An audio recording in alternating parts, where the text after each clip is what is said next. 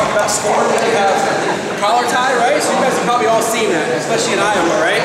Collar tie shots, collar tie shots. But what happens if this guy beats you here? Okay? He beats me here. Right? I still have all the options I just had, just a little different setup.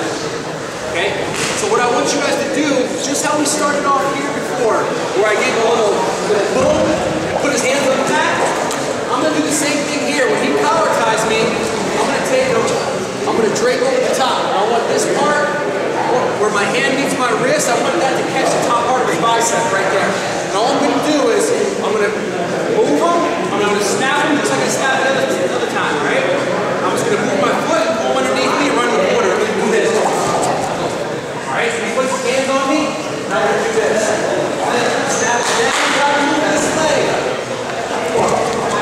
Alright? So again, I'm starting all my offense off with really heavy snaps. So I'm with this guy later in the match. Second, third time he wrestles me throughout the year, think twice about putting his hands on me. Okay? So he collars, and I'm here. Remember, right here. Right where your wrist meets your hand. Have him catch the top part of his bicep. And I'm going to lock my elbow down. And I'm going to pull. I'm pulling with this arm, and this hand's following. I'm going to follow again. He's going to collar. Here.